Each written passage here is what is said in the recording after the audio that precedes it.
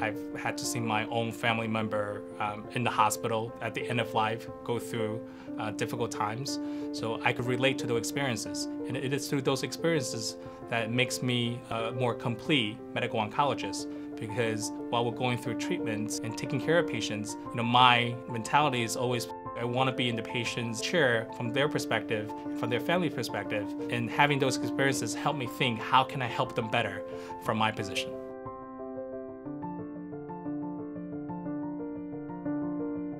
As the medical director at the Ruttenberg Treatment Center, my goal is to bring the highest quality of state-of-the-art cancer care, the most novel therapeutic treatments, combining that with a patient-centered, patient safety-focused approach so that our patients can get the best treatment possible. I think at the Ruttenberg Treatment Center, when we say patient-centered care, it's not only a slogan to us.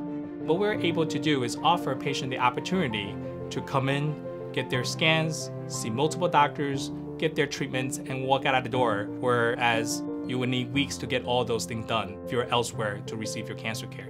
We're really proud of that. We have that ability to take care of our patients in that way.